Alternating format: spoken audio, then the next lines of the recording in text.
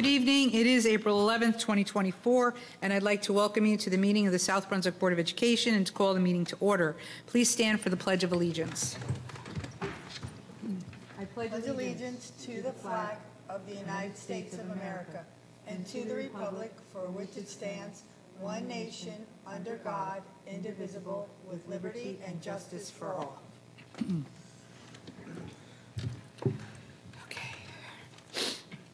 All right, the statement of advance notice. The New Jersey Open Public Meeting Act, NJSBA 10-4-6, also known as the Sunshine Law, was enacted to ensure the right of the public to have advance notice of and to attend the meetings of public bodies at which any business affecting their interest is discussed or acted upon. The primary purpose is for board members to discuss and vote on board business. In accordance with the provisions of this act, the board secretary has caused notice of this meeting 48 hours prior, including date, time, and location, to be posted in the South Brunswick Public Library, the board office, filed with the township clerk, and communicated to the Home News Tribune and the Star Ledger. It is also posted on the district website. Mr. Pawlowski, may I have roll call? Ms. Julie Flora. Present. Ms. Laura Hernandez. Here. Ms. Deepa Karthik. Ms. Alicia Khan. Here. Mr. Raja Krishna. Mr. Mike Mitchell. Mr. Barry Nathanson. Dr. Smita Raj. Mrs. Lisa Rogers. Here. We have a quorum. Thank you, sir. May I have a motion and a second to approve tonight's agenda? Motion. Motion by Ms. Hernandez, second by Dr. Raj. All in favor? Aye. Any nay? Moving on. The next item is executive session. Note, please wait. Note, please wait until I read the statement to leave the dais. May I have a motion good to go into executive session? Move Dr. Raj. Miss Alicia Khan, second. All in favor? Aye. Very good. Be it resolved that the Board of Education of the Township of South Brunswick hereby moves into an executive session in accordance with the Sunshine Law, Chapter 231 of the Public Laws of 1975, NJSA 10-4-6 through 10-4-21, to discuss the following: student discipline matter. Be it resolved that the discussion conducted in the executive session can be disclosed to the public at such time as the matters have been resolved. Formal action may be taken at the meeting. We will return.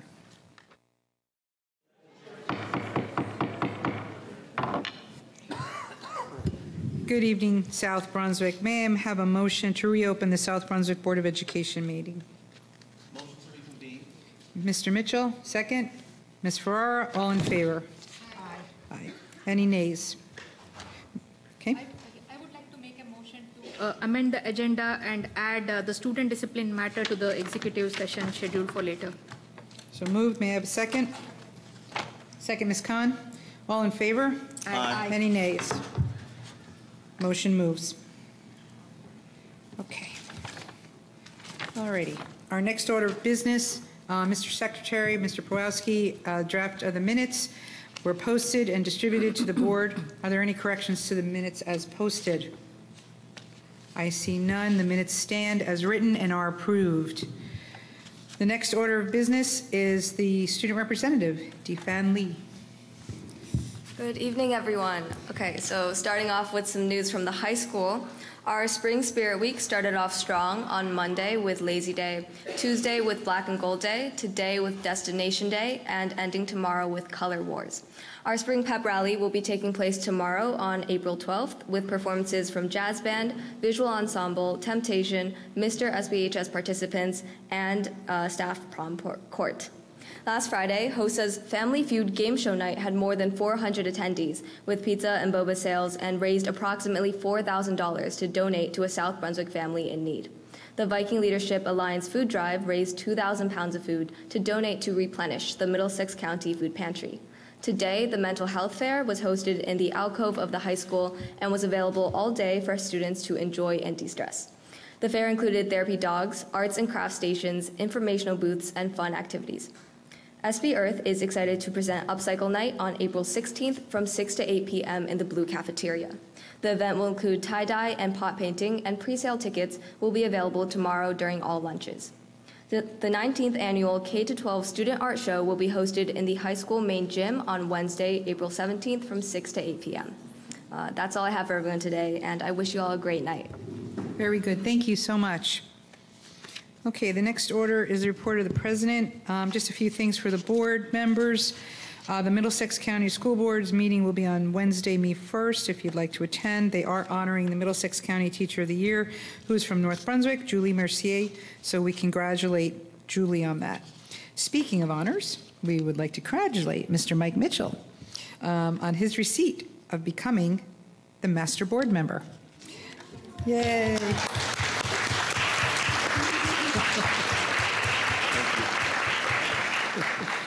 For those that don't know, it takes a lot of hard work to become a Master Board Member, and we're really proud of Mike that he's achieved it. So welcome to the club, Mike. Thank you. Yep. Finally, all just for the board members, keeping up with the latest news in Trenton, the Department of Education Acting Commissioner Kevin Deemer will be testifying before the Assembly, or excuse me, he testified before the Assembly Budget Committee yesterday, and he'll also be testifying again to the Senate on April 16th. If anyone is interested to see his words or comments, you can watch the live proceedings by going to the New Jersey Legislature site. Also, just on a note, recently, and I want the board to be aware of this, an open letter was sent to the governor and signed by multiple organizations regarding the opposition to bills A4500, 4144. It seems that despite the careful language that's been crafted, it is a voucher program, and that is designed to subsidize private schools by offering tax credits to individual donors, which in effect diminishes the funds available at a time when many public schools, including South Brunswick, have had massive cuts. The Education Law Center has launched a vigorous opposition to these bills, sending a letter to the governor and other public officials.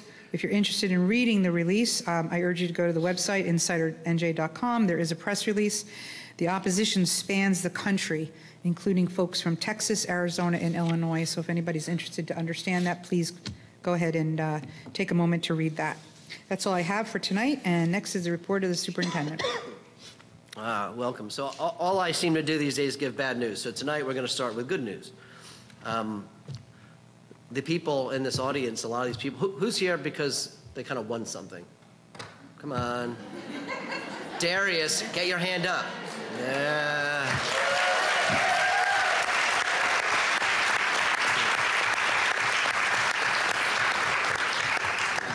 Yeah, every year we do this, and Blair will take us home with that. But, you know, in times where right now things are not very cheerful, it is important to take time to celebrate. And while we're only celebrating a few tonight, I could have all the staff members. No, I won't do that. But we could be celebrating any number of hundreds and hundreds of our staff. They're that talented a group. So tonight, we celebrate before I do what I have to do. So we start with celebration, and I'm going to give a few announcements before we get that going. But thank you all for coming out tonight. Some of you might be here for a budget talk, but you get to have this experience first of hearing about our wonderful staff, so that's awesome. Another positive, it seems every year our music program wins what's called from the NAM Foundation, honored as one of the best communities for music education in the country. It's the 25th year, and it's really an amazing thing to keep doing year after year. Do we have any music educators here tonight? Any music educators? Well, they don't really, you know, they're busy. How about any students that are involved in the music program? There we go. We have one that used to be involved in the music program, was that? Yeah, I still see involved. So it really is one of the most, if you've never heard one of our bands, it doesn't matter it doesn't matter if it's an elementary school band or the high school marching band or one of our special high school bands or middle school bands. It's amazing, and it's a well-deserved award. Another note, on April 17th next week, we have the Joanne Kirkus Student Art Gallery. If you've never been to that is a must. It is insane. And all of our art teachers take the students' work and they basically decorate the gym, and it's insane. It's well worth it. Even if you don't have kids involved in it, just come. It'll just make you smile. We have a Parent Academy on April 23rd. This is Autism Acceptance Month. I like that it's not called Autism Awareness Month, and that's just really important. For about 50 years, that's been going on, but the importance of acknowledging the ever-growing population of autistic students and their families is really important. So we definitely accept them here and do an amazing job with educating them as well. Another note, April 25th is Take Your Child to Work Day. And the last thing I would have is budget. So I'm going to hold, and I'm going to end inviting up Marty Abschutz and Bobby Binder, our regulars representing the Ed Foundation.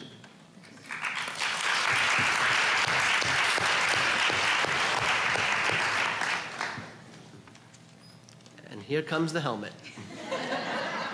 Now I can do it. Thank you, Mr. Federer, for allowing us to speak for a few minutes tonight about the Education Foundation's upcoming event. My name is Bobby Binder, and I'm the treasurer of the Education Foundation. The Tour de South Brunswick will take place on Sunday, June 2nd, starting at the high school. I've already put in my request for a sunny day at work last year, so we're hoping that it works again for this year. Once again, we have 3 routes. The 25-mile route heads out towards Route 27, starts at the high school, and winds through Kendall Park, Monmouth Junction, and Dayton, with a rest stop at Eagles Landing Day Camp on Davidson Mill Road. The 10-mile route mostly circles Dayton, and the 4-mile route is across the street from the high school and offers a shorter 2-mile route as well. Details about this event can be found at our website, edfoundationsb.org. For those of you unfamiliar with the Tour de South Brunswick, I'll give you a very quick history. It started in 2011, and we had about 20 participants. Since then, our numbers have swelled, and before the pandemic of 2020, we had over 800 people participating.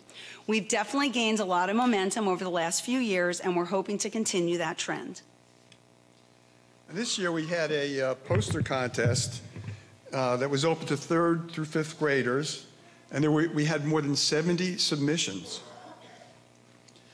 Our winner was announced last month right here from this podium, and for those who missed it, it was Sirat K. from Greenbrook, a 5th grader, was our winner. Her poster has been featured in all of our media and our advertising for the ride. Thank you, What Bobby. about all the other posters that were submitted, Marty? Oh, yeah. So the other 70 posters were going to be shown at the event on June 2nd. We'll have them all there. And you can also see the names of all the participants on our website, again, at edfoundationsb.org. They'll be on display again at the tour on June 2nd. So we have a modest charge for this event, and then give some of the money back to the physical education departments in the participating schools. So for those of you that sign up, make sure you pick the school that your child is working at, is at, or was at, so that they get the benefit of you participating with them as the registered school. And that will ensure that they get the grant money for the participation in the phys ed department. And after all these years of riding and coming up here to make the presentation, I will remind everyone that while riding any distance in the Tour de South Brunswick, or any time that you are out riding your bicycle, helmets are 100% required. Thank you. So,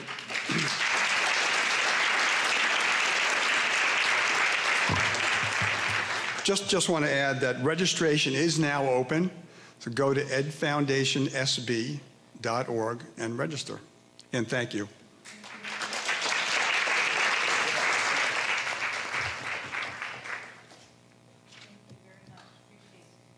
Your support. Okay, next on the agenda, it's time for the recognition. So this recognition is for 2023-2024 educators and the support persons of the year. And I'd like to ask Blair Eisman, the Director of Professional Development, step up. Good evening, everyone, members of the board, our honorees, their friends, family, and colleagues, and everyone tuning in from home. As Lisa said, I'm Blair Eisman, Director of Programs and Professional Development, and I have the honor of recognizing this year's Educators and Educational Support People of the Year. This is a time-honored tradition in South Brunswick, dating back to 1996. Each year, staff, students, and parents are invited to submit letters nominating staff members across the district.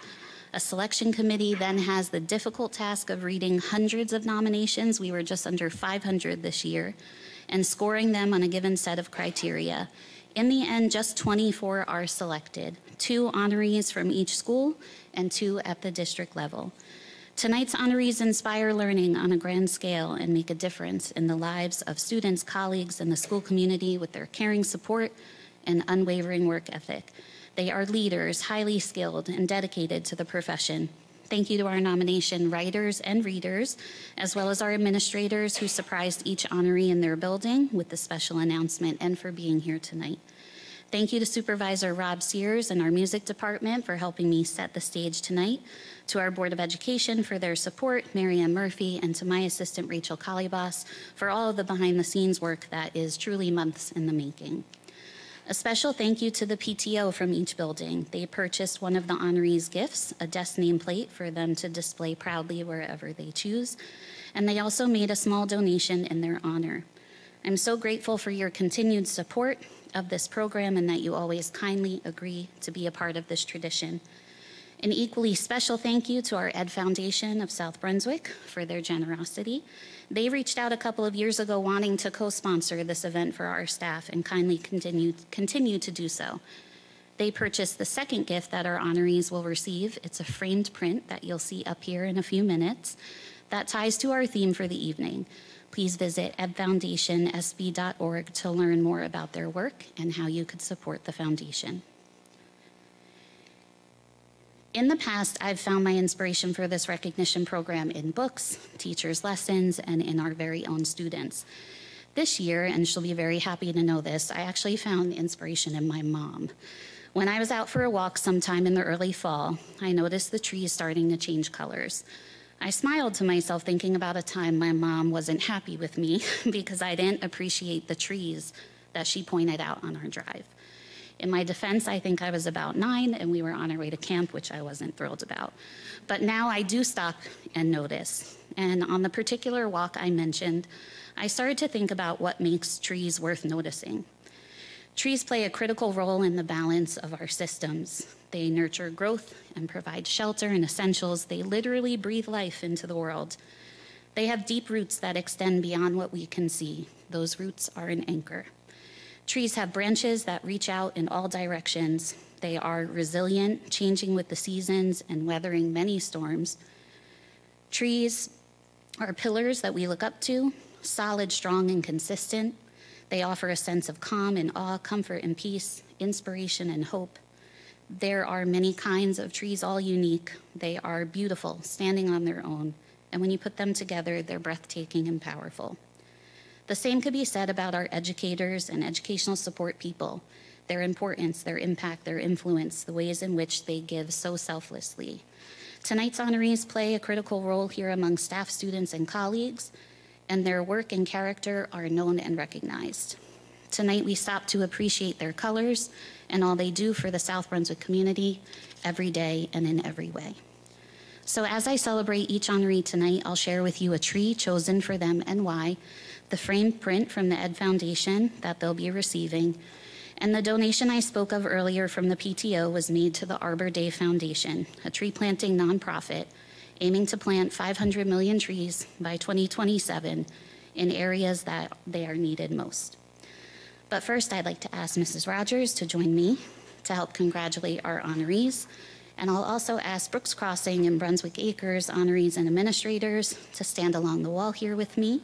And as one school sits down, the next one can come up.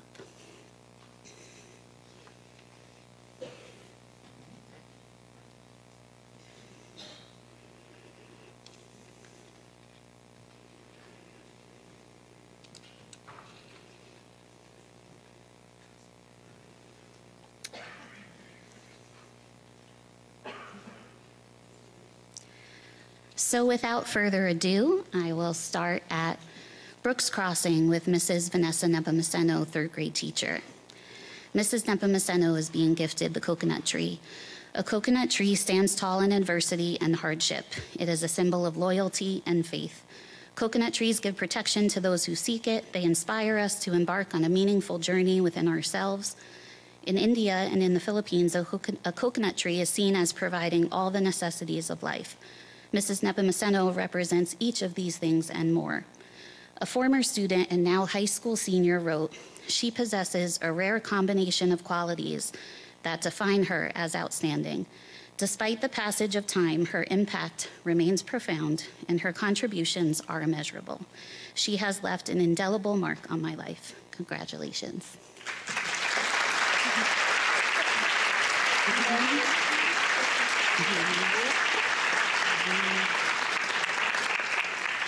Miss Swati Mahorana is a behavior technician at Brooks Crossing Elementary School. She is being gifted the banyan tree. The banyan tree represents growth, strength, and reflection. It continually grows stronger roots and reaches new heights, taking up all the space it is meant to. Mrs. Mahorana has navigated her role with grace and professionalism. She is eager to learn and shows patience in the most challenging situations, and she inspires those around her to be better. Congratulations.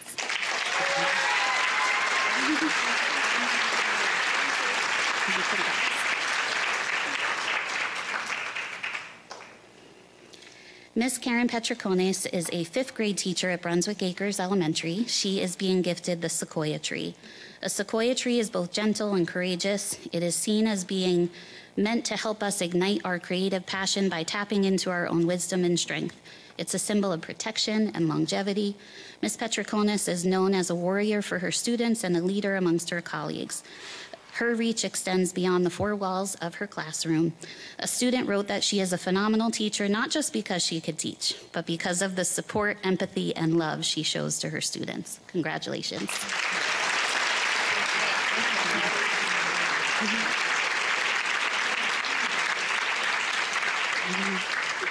Mrs. Denise Gable is a paraprofessional for students with autism at Brunswick Acres Elementary. She is being gifted the maple tree. Maple trees symbolize love, loyalty, strength, and endurance.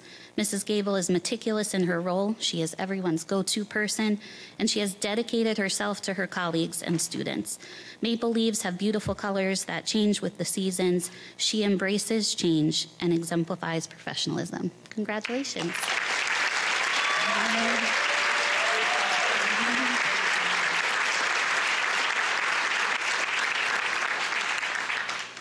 Miss Jill Kerwin is the school nurse at Cambridge Elementary School. She is being gifted the willow tree. The wood of the willow tree is highly valued for its strength and flexibility. The delicate leaves and graceful branches also evoke a sense of peace and tranquility, which students feel when they visit her office. A willow tree is often depicted as a mystical tree with healing powers, which is fitting for a nurse, I'd say.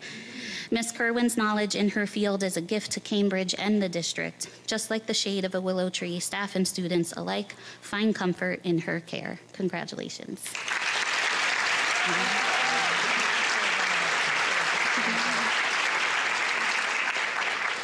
Miss Paquita Tisdale is a special education paraprofessional at Cambridge Elementary School. She is being given the birch tree. The birch tree is a symbol for new beginnings and growth. The striking white bark is strong, and overall, the tree helps others feel lifted and motivated with the lightness it brings.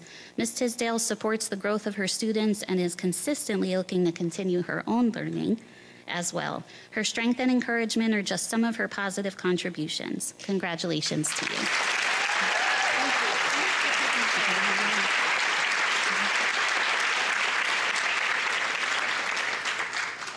Miss Oneza Bassett is a preschool teacher at Constable Elementary School. She is being given the cherry blossom tree.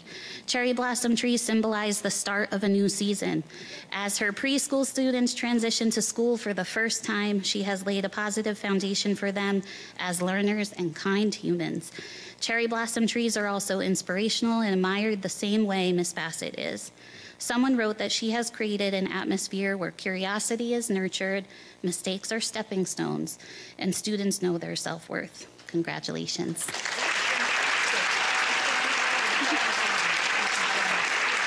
Congrats.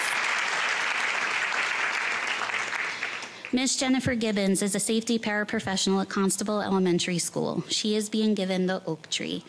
Oak trees symbolize strength, endurance, and wisdom, and a favorite of Mrs. Rogers, I hear her whispering back here. The trunk rises tall and proud, branching out into a canopy of leaves that provide shelter and protection to those beneath it. Miss Gibbons is a strong presence for her students. She has a calming influence and is consistently steady. One student in particular who faces challenges looks for her every day. He knows he is cared for. Everything Miss Gibbons does is not to be recognized. It's simply because of her love for children. Congratulations.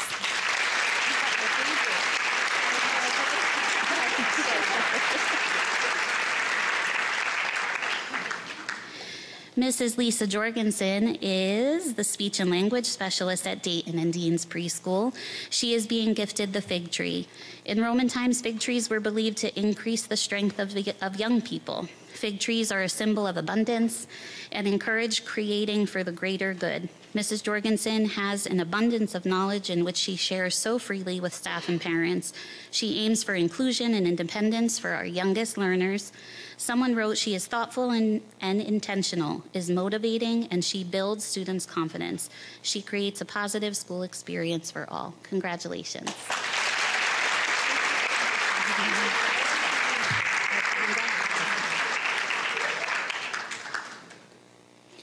Miss Rashonda Wade, are you here tonight? All right, we will make sure Mrs. Plummer brings her gift to her, but I'm still going to recognize her here tonight. Miss Rashonda Wade is a bus driver for our youngest riders at Dayton and Dean's Preschool. She is being given the apple tree. In ancient mythology, the apple tree is a symbol for good health, future happiness, and a place for rest and shelter. The apple is a favorite and well known for good reason, and so is Miss Wade. She helps our spirited 3- and 4-year-olds transitioning to and from school. She is trusted by parents and created a nurturing and comfortable environment for students. Her bus is a safe haven, and she ensures students are greeted with a smile and love every day. Her positivity and caring nature are beyond appreciated. We congratulate her.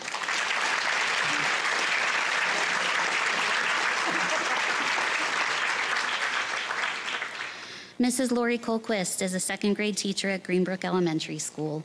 She is being given the bonsai tree. It was very hard not to include a Karate Kid quote. The bonsai tree is a symbol of strength and conveys harmony and patience. It also represents a lifetime commitment to patience and dedication, as well as the idea of balance. Mrs. Colquist is a veteran educator who cares about the academic and social emotional well-being of her students. She aims to inspire her students to be the best versions of themselves. A parent wrote, Mrs. Colquist has found a way to get students to push themselves forward while maintaining autonomy over their learning. Congratulations to you.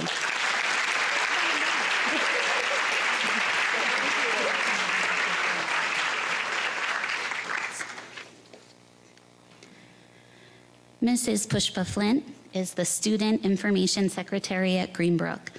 She is being gifted the American Chestnut Tree, which signals a time of trust and providing for ourselves and our community by offering stability and kindness. Mrs. Flint does just that to anyone that enters Greenbrook's main office. She is efficient, trusted, friendly, and flexible. Her input and work ethic is valued. Congratulations to you.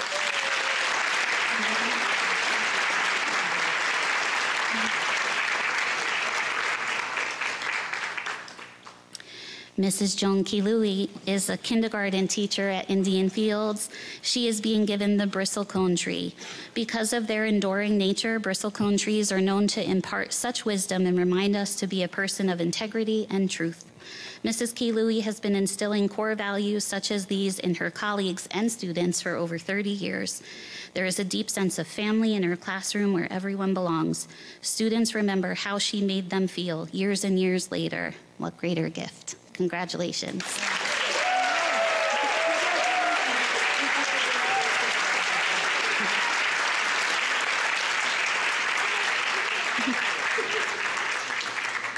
Mrs. Shirley Walker is a safety paraprofessional at Indian Fields Elementary School. She is being gifted the elm tree. You like that one too? That's a good one too.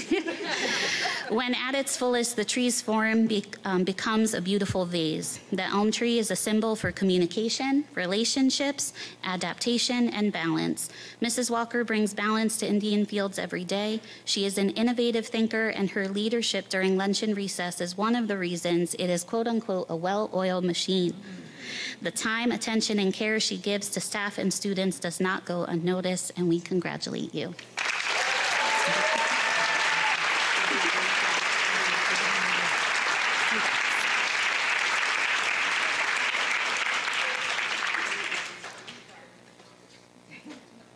Mrs. Carly Raby is a special education teacher at Monmouth Junction Elementary. She is being given the spruce tree.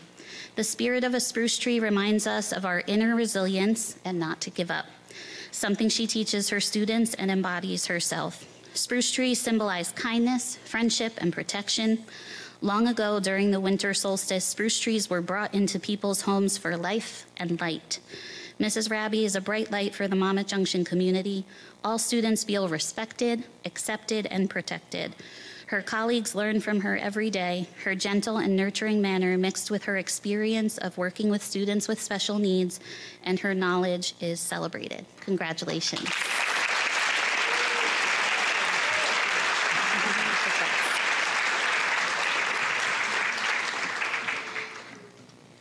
Mrs. Deborah Slavin couldn't be here tonight, but we still want to celebrate her. She is a special education paraprofessional at Monmouth Junction Elementary. She is being gifted the magnolia tree. Magnolias symbolize luck, stability, and nobility. The blossoms symbolize determination and are known as the mother of all flowering plants on earth. Mrs. Slavin treats each student as if they are her own children. Her relentless efforts and unwavering work ethic is consistently evident in all she does. Her students are fortunate to have her and are successful because of her experience and care. So congratulations to her.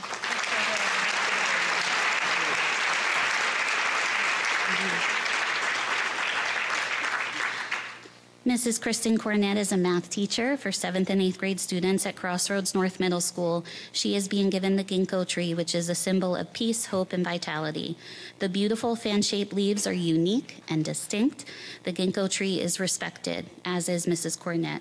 She is beyond committed to her colleagues and students. Her content knowledge, instructional delivery, and overall way to personalize learning is celebrated. She leads and supports her team, shows kindness to children and everyone around her, and is truly a model educator. Congratulations.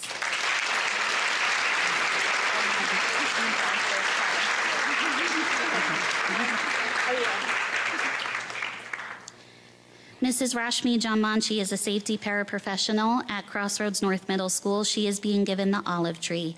Olive trees are generous and robust. They are a symbol of peace and the essence of all things good. Mrs. Jamanchi truly brings good to Crossroads North. Her genuine nature, vigilant presence, and proactive approach are just a few of her strengths. She makes it a point to personally reach out to staff and students, extending those branches. Mrs. Jamanchi's kindness radiates in all she does while putting student safety and accountability first. Congratulations.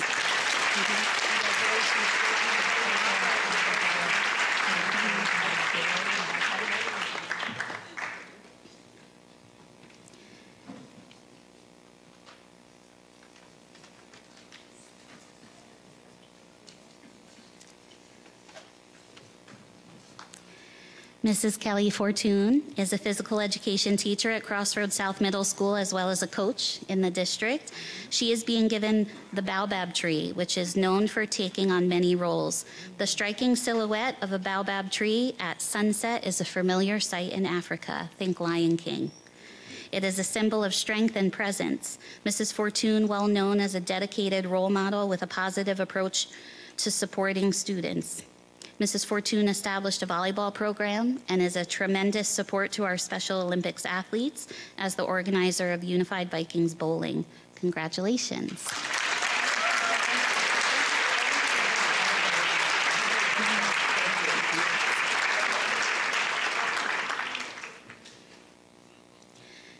Mrs. Caroline Malak is a special education paraprofessional at Crossroads South Middle School. She is being given the General Sherman tree, which is a type of sequoia. General Sherman trees are filled with a lot of history and great wonder. They are strong and supportive. Mrs. Malak is an integral part of students' daily successes. She is consistent, encouraging, and patient. A parent wrote, Mrs. Malak's devotion to her students is unparalleled, and we consider ourselves lucky that our child has had the privilege of working with her on a daily basis. Congratulations.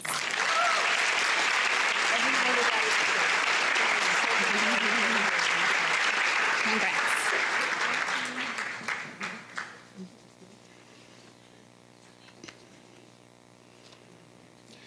Mrs. Karen Slater teaches multilingual learners at South Brunswick High School. She is being given the sycamore tree. The spiritual meaning of the sycamore tree lies in its roots, teaching us to embrace our past and honor our heritage. It also embraces change. Mrs. Slater is an advocate and voice for students new to the district and oftentimes the country, learning the English language for the first time. She is persistent, patient, and empathetic, and creates an environment where her students know they are safe, they are cared for, and they belong here. Congratulations.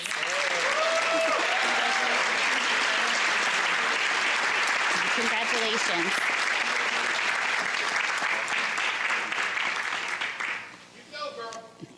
That's right.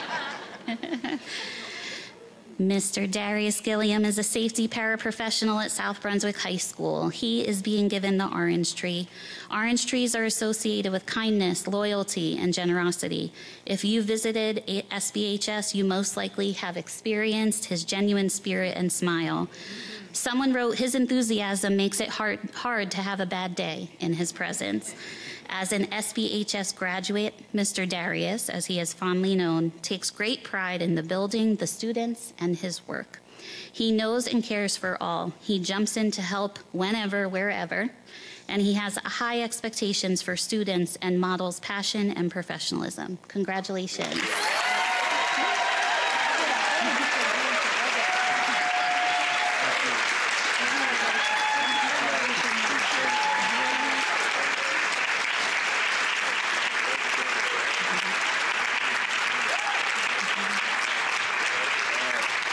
I believe one of his letters also called him an icon.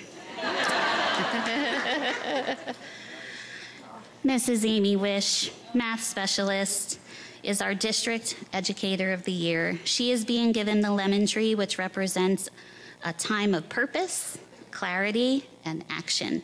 She makes lemonade out of every situation, and her extensive knowledge is the fruit her colleagues and students, quote unquote, pick and devour. Congratulations.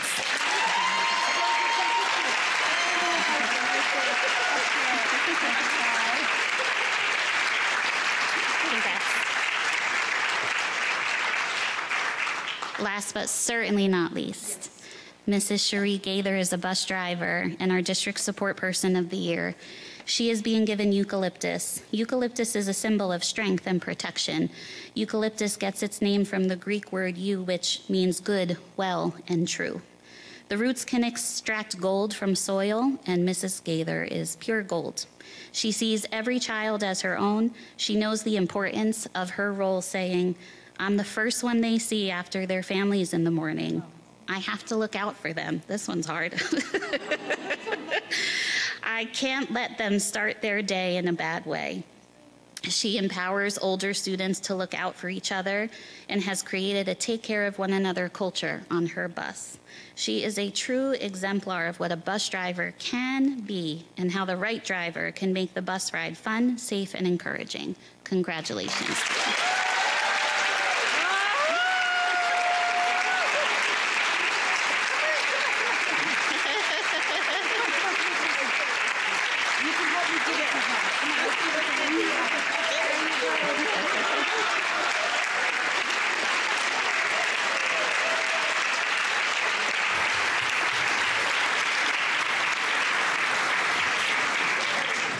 On that sweet note, this concludes tonight's recognition program. Please give all of our honorees another round of applause.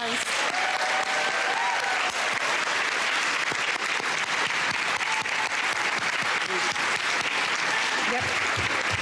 Don't say my stuff now. Don't take away my stuff. Thank you all for being here to celebrate them with us, and have a good night. So just before anyone, don't leave. Don't leave. This was like literally handcrafted by Blair. Yeah.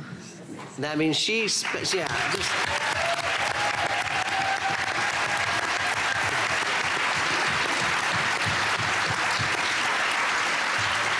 And it's hard not to notice the level of care she put into each one of these individuals, that she takes from the information she gleans from the nominations and what she knows, and from the administration and other staff members, and makes it individual for each one. And that is an incredible job. Yes. Thank you. Great job.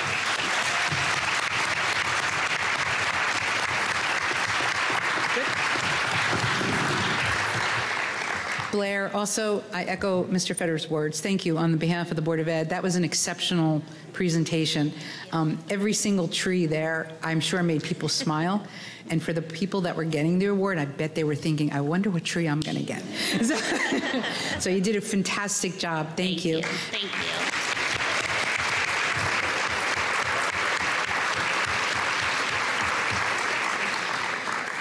And to those that have won the award tonight, on behalf of the Board of Education, the members present tonight, thank you. Thank you for everything you do for our kids. It's people like you that make parents smile. I know that every single staff member in this district does everything they can to support our children. So thank you on behalf of the board, again, for doing an exceptional job. And those trees were just fantastic. I didn't know some of them existed, but we all have our favorites. So, but thank you again for everything you do.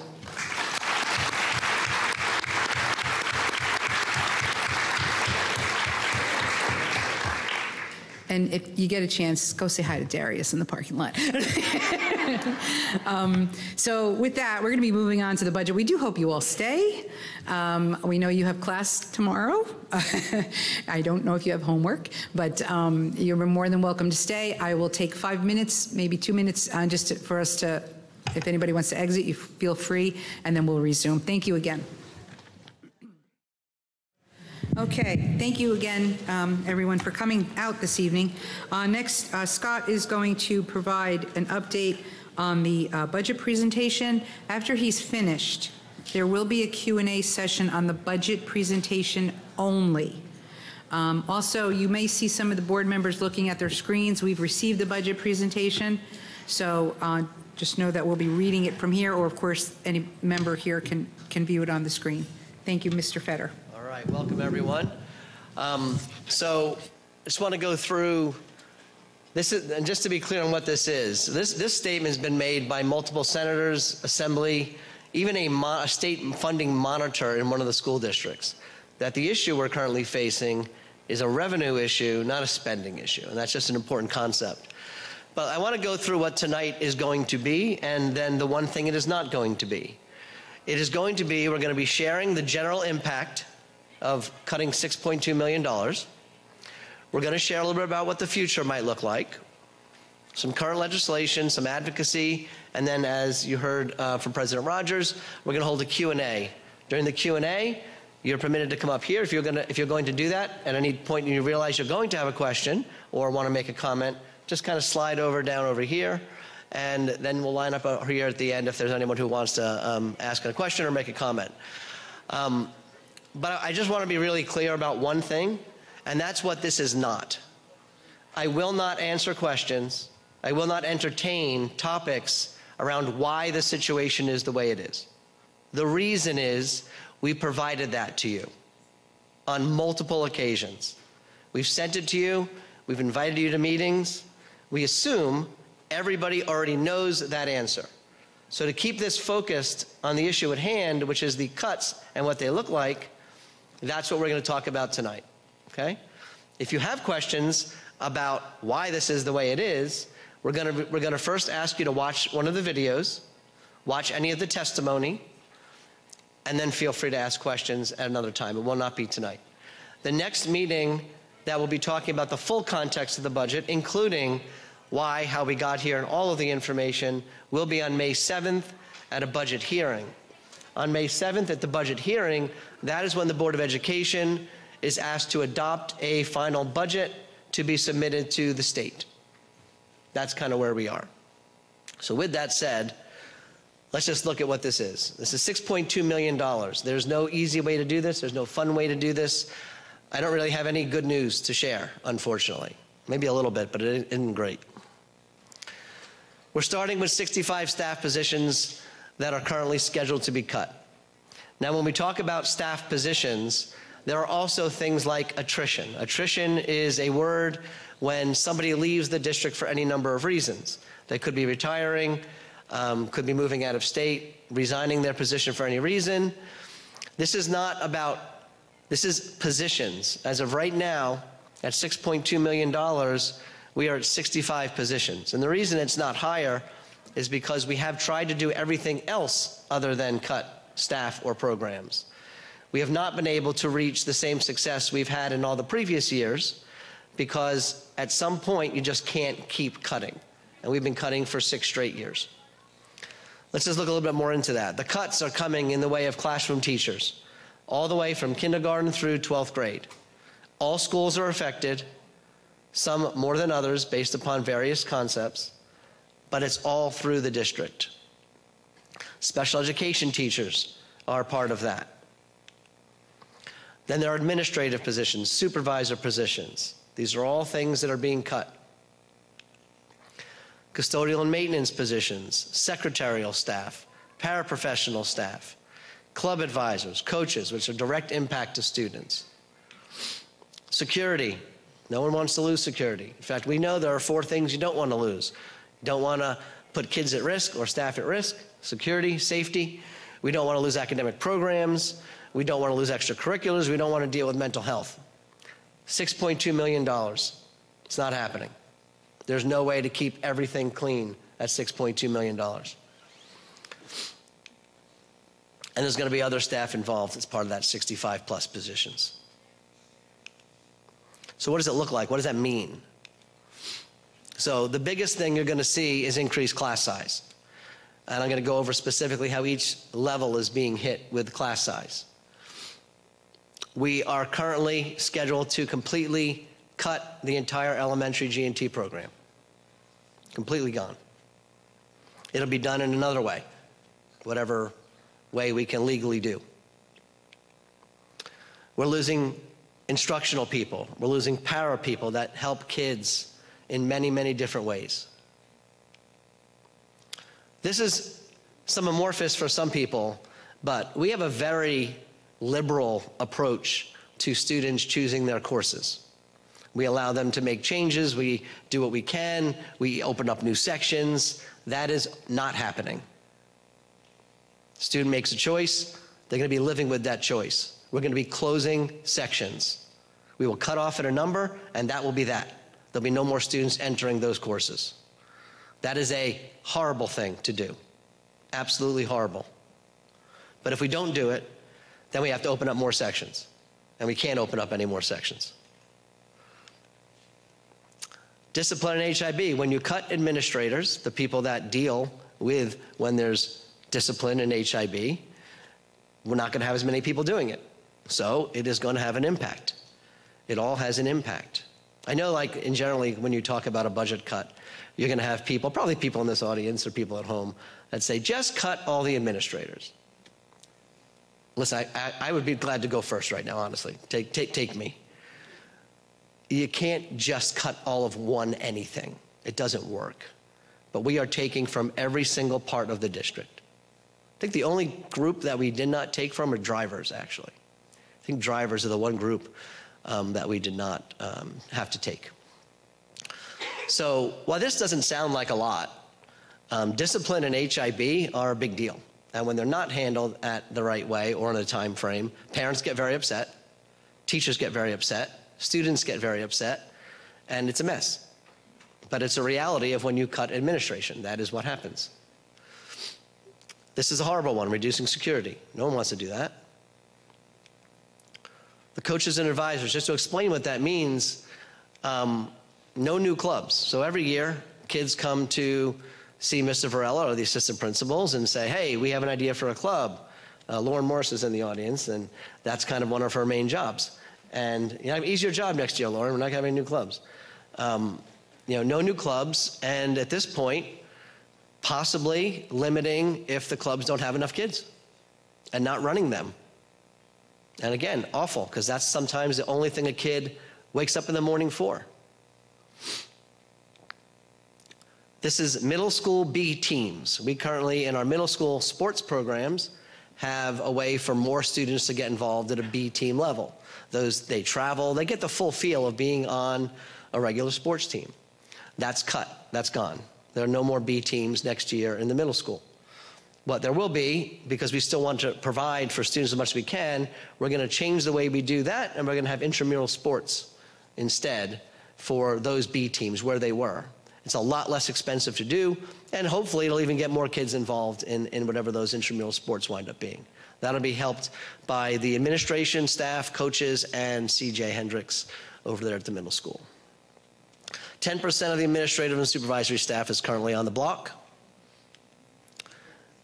And I'd imagine all the staff in this building can attest to this. And people say, well, that's just the way it goes. Well, kids do not benefit when everyone's morale is sunk. That's who suffers at the end.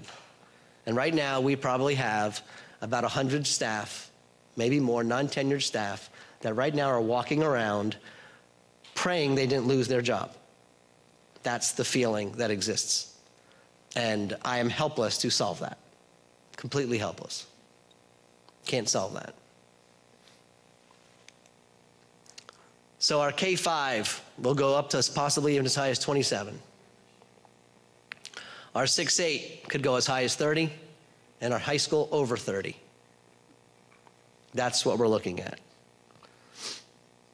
Now, you do all that, and you have less administrative support, less supervision, less all the other things. This is a recipe for a mess at all levels. So that's on the cut side. That's on the cut side. Let's talk about the fee side. Now, to explain the fees as clearly as I can, if we don't do these fees, these things that we're charging for are disappearing. So the choice is we have fees or we don't have the thing. That's where we are. Now, some of these fees have already been instituted, and parents are relatively used to it, probably. We are going to have to raise them again like we did last year. We don't think we went too crazy, but we don't have a choice. Let's start with the big one, pay to play. Activities will go up 20% per activity. There's also a family cap of $300. That family cap will move to $350. People ask, what about students who are considered free or reduced lunch? They will still, have the same rights they've had before. But this just gets us another. It actually saves the equivalent of a teaching position in the district. That's what this saves. High school parking fees. Right now, you're paying $24 a year. It goes to $60. Not the end of the world, but add it to the list. It's not fun for parents that are paying that. Again, we're not making millions of dollars on these things. We're just trying to do the best we can to cover as much as we can. So, advanced placement testing fee. We played around with various options. I want to thank Jeff Ruman for coming up with a better viable plan than the one I presented. And this is a $25 increase if you pay for a test. So taking a course, still no charge. There used to be a charge. There's no charge. But we up the fee. That again saves it brings one professional back to the district. I don't know what the new lunch prices will be. For those of you that haven't seen, what we did is we went out. It's called we put our current food service on the street, meaning we've put out that we are open to another food service. That is, David controls that. It's a request for proposals from any other company that wants to be our food service. We don't know what the final prices will be, but we are open to raising prices if it means raising the fee the district gets in return for the food service. Right now, I believe, David, we have a guarantee from our food service of $200,000. We're obviously hoping that we can increase that. And we don't know if we will, because it's a process, and it's a legal process that David will follow with his team. Chromebook insurance fee. Again, I'm not going to make millions on this, but we charge a very nominal fee. It's going to raise. Doesn't affect people who are students or families for their students. However, if people rent the facilities, those costs are going to go up. We're going to be charging more to rent facilities. Field trips, we subsidize field trips to a small degree. We're not going to be doing that, which just, again, hurts families, paying for these. And these, the cost of busing and the cost of these field trips is skyrocketed. But it's going to have to be fully footed by the students. This is new. Late bus fee. If you take a late bus, take it for one season, you just $50, you're in for the season, $100 for the year. That again saves us a position. We are also, as we promised we would, implementing subscription busing. This means if you live more than a mile at the K-8 level, you can choose to pay for subscription busing. $720. The rules, I will tell you, will be very strict. You will have to pay upfront in full by a certain date. That will be taken by David and Jill. I see Jill's over there. And that's a non-refundable, upfront, full payment. Non-negotiable. You pay for the whole thing, period. We just simply took this model from other districts that are already doing this, and we're implementing it in a very similar way for a very similar price. If you're in high school, it's 1.25 miles or longer, and you're allowed to access a bus for the cost of $720. That summarizes the general impact. It might not seem like a long list because I didn't get into specifics from every school, but when you talk about the number of staff we're looking at, both on the professional side and the non-certificated side, while it might not be listed as impact, everything is just going to take a little longer. You're going to take longer to get back to parents with questions. Staff are going to take longer to grade papers when you have more kids in the class. It's just the nature of the beast. I just want you to think you can't cut $6.2 million out of a budget and not have major impact. Yet, we've been doing it for years, and now we can't do it anymore. Can't. So this is the worst news. The way it all is working, if nothing changes, is when this time next year, currently, with no difference in anything going on in the state, we will have an $8 million hole to fill with virtually nothing left to cut. There are districts in the state right now who are there. They are already there right now at a number they cannot cut. And my colleagues are just telling the state, we're not doing it. And I will absolutely tell the state next year, if we have $8 million, that we are not doing it. And they will say, well, you have to do it. And I'll say, no, I don't. I can almost retire. They could do it if they want to do it. Let them come in here and figure out how to cut $8 million next year. I'd love to see that brain trust do it. That's where we are as a district. That is not a made-up number. That is a combination of the wonderful stabilization aid we have received up to now, which won't be available in that budget, the rollover, and other things that David is aware of. That's $8 million. That's worse than this year if nothing changes. So May 7th, I shared with you, is the date that we will be adopting a budget. The budget we will be adopting on May 7th will be minus $6.2 million. I no longer believe there's a chance of that number shrinking by May 7th. We've been working, and I no longer believe it is possible by May 7th, and I hope I get proven wrong. May 15th, statutorily, we have to inform any staff member who will not be offered employment that date. That is the date. So just think of what that means. Right now, I'll just go to the next page. Right now, the legislators there is a bill that helps. That bill was passed through the Assembly today. It will be voted on by the full Assembly on Monday.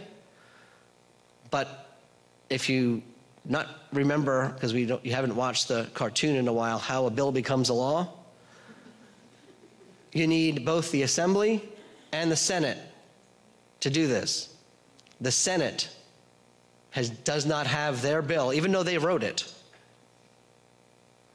It has not been put up yet, meaning that bill will not be considered prior to May 7th. It will not. That means even if they tell us on May 16th, hey, we figured it out, and they decide to give us $5 million, we'll have already told all the people, you no longer have a job. I can tell you, once you start telling people they don't have a job, they're already I would have my resume going now. What would I be waiting for? Waiting to get the bad news? We can hope, but you can't live on hope.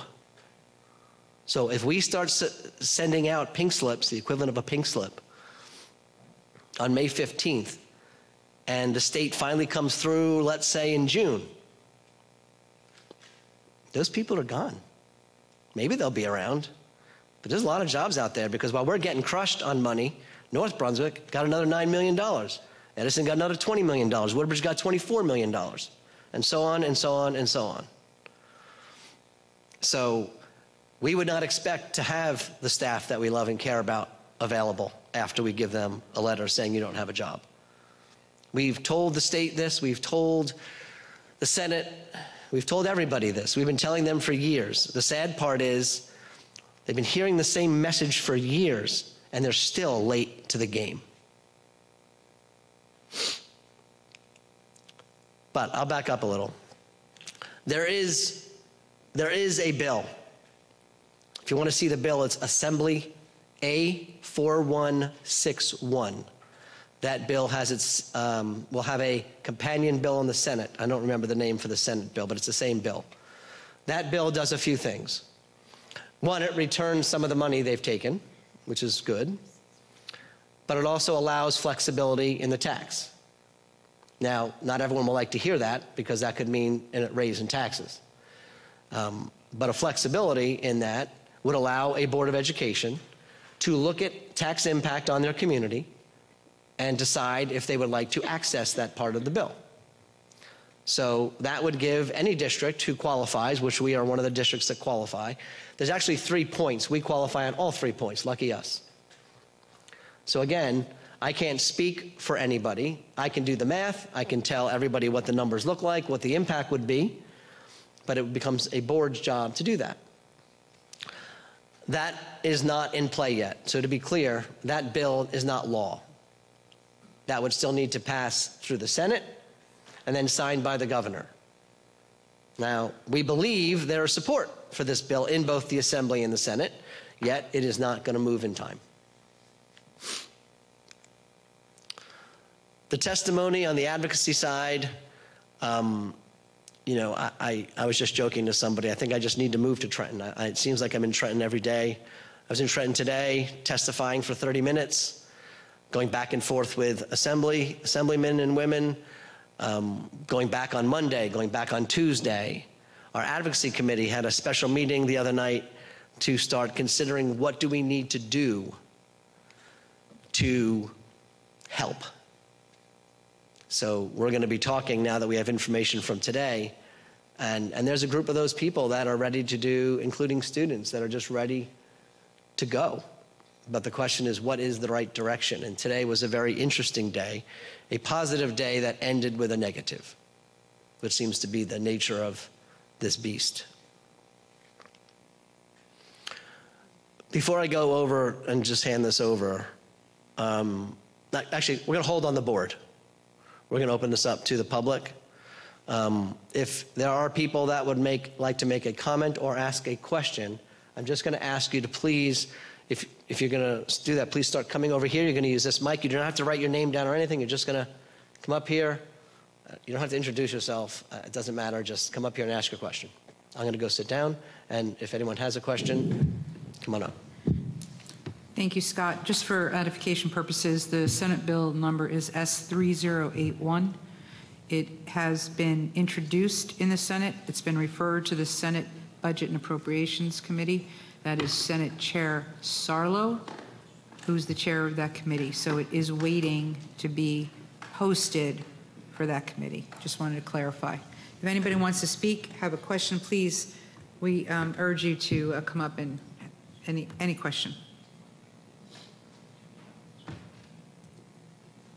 Sir?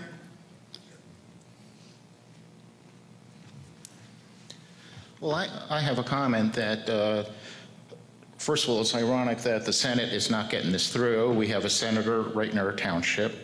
I don't know what he is doing.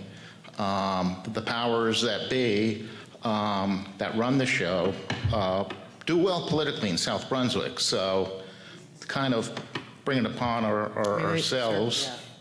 I can help give a little Yeah, bit. let him answer it. I can help give a little bit of insight. So Senator Zwicker crafted the bill, and I was talking with him today, and he's been trying to get it through. So he is legitimately trying. I can't say that's good, or I can just tell you that is where we are. But it's not there yet. It's not there. Okay, thank you. You're Thank you for that comment. Just that they do politically well in this town, and I'm sorry, they do politically well in this town, and they get a lot of funding from the local unions and all, and they're not going to change things unless there's a shift in Trenton and in, quite frankly, Washington. I don't recall you, and I looked up, I did my homework, I read saw the videos about federal aid. So federal aid comes in the way of title grants and IDEA funding for special education.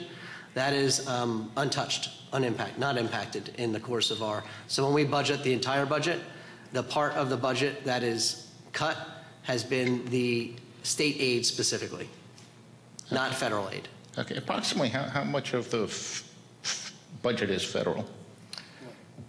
I'm not going to, just roughly, approximately. I happen to know that, David. What is it?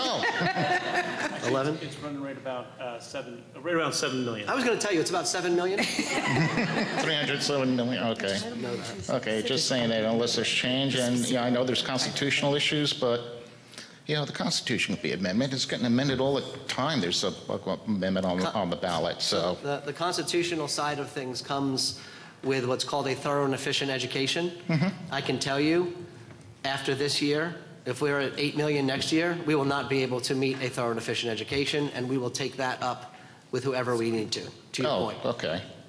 Okay, and just my 2 cents is, amend the Constitution.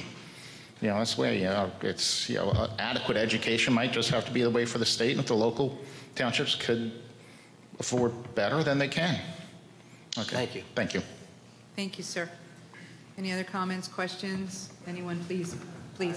Sure. And I don't expect anyone to have the answer. That's okay. We'll do our best. Dave, pay attention. Dave, pay attention.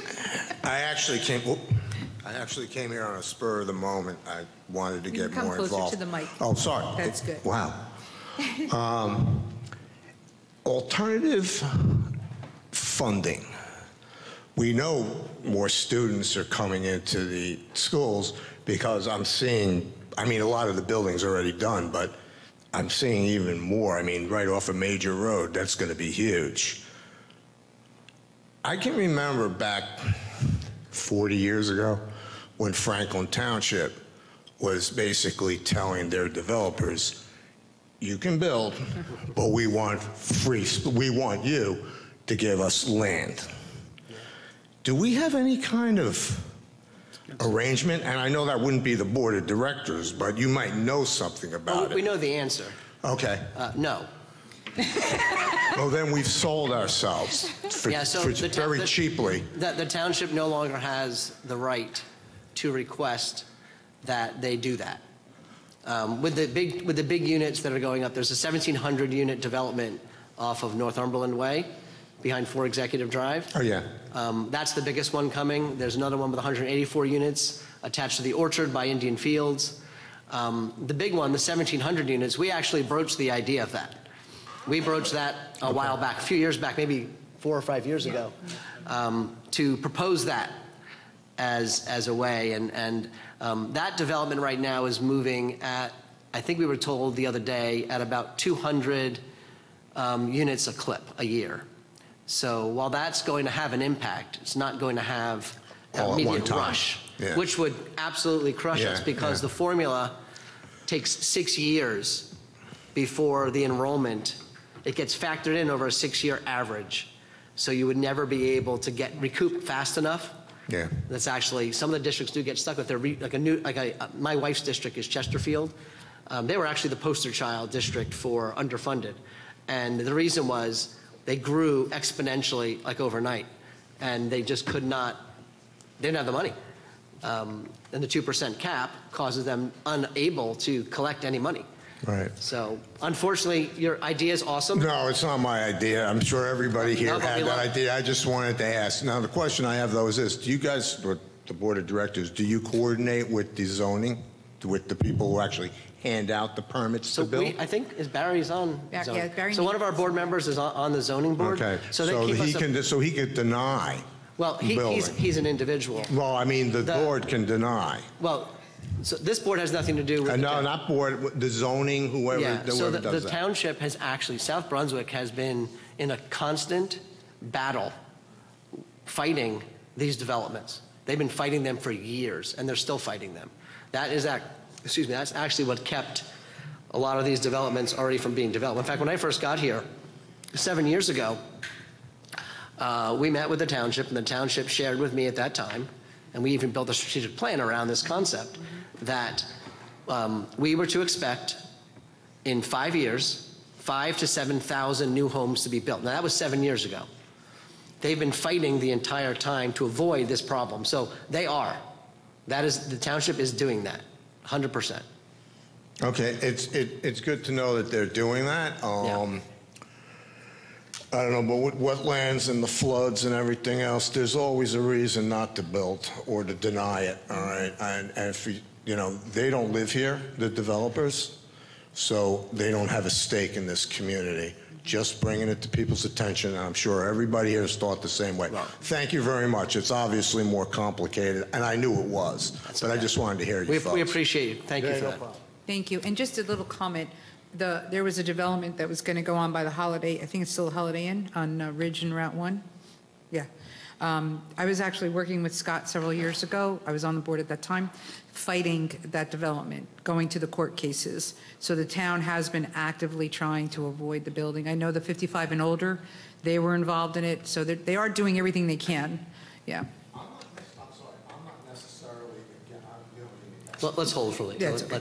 Thank you. Yeah. But thank you. Yes. Sorry. So I had noticed earlier on one of the slides it mentioned a cut in special education. And I just was curious if that is going to impact the number of students per classroom that are that have IEPs, because I know legally there's a cap on the number of students in each in-class support type of a situation. Yeah. So the answer is yes. That's exactly how it will impact, right? If you have less classes, then you have higher class size. In special ed, different than regular ed, as you know, there's limits, right? And then there's waivers, and then there's aids, and there's all kinds of things. It's a thing we don't ever want to see, and hope we don't have to. But once we plug in all the numbers and all of that happens, you could see an increase in class size in special education classes. Yes. The ratio between this, I mean more specifically, the number of children with an IEP in a class for the special ed teacher who's servicing those children. It. So an inclusion setting? Yes. Okay. So we won't break the law. Okay. Unless no one's looking. I'm looking. I know. I'm always looking. I know. As are most of the parents with children. Trust me, I'm looking also. We're not going to break the law, but we're going to probably go right up to it. Okay. Where we have to. Where we don't have to, we won't. It's not a desire. It could be an outcome. Okay. Thank you. Thank you.